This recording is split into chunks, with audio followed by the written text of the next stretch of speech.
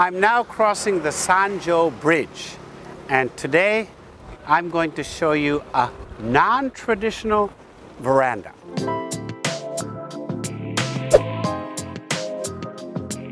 All of the summer verandas in Kyoto are not traditional. Here we have Starbucks. So now I'm going to order cinnamon roll 1つとアメリカンのちっちゃいの。はい。ホットホット。So I'm getting a hot American. That's the Japanese for coffee, which is a little thinner than the usual, and a cinnamon roll.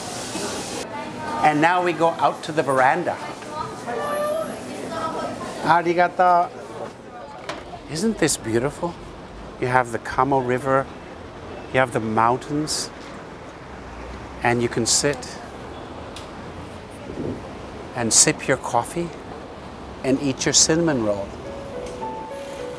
Starbucks is definitely not a traditional veranda, but I think the city of Kyoto is a city that welcomes the new alongside the old.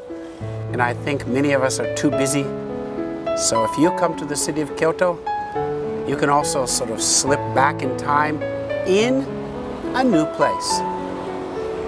Come and sit on the veranda and enjoy a cup of coffee.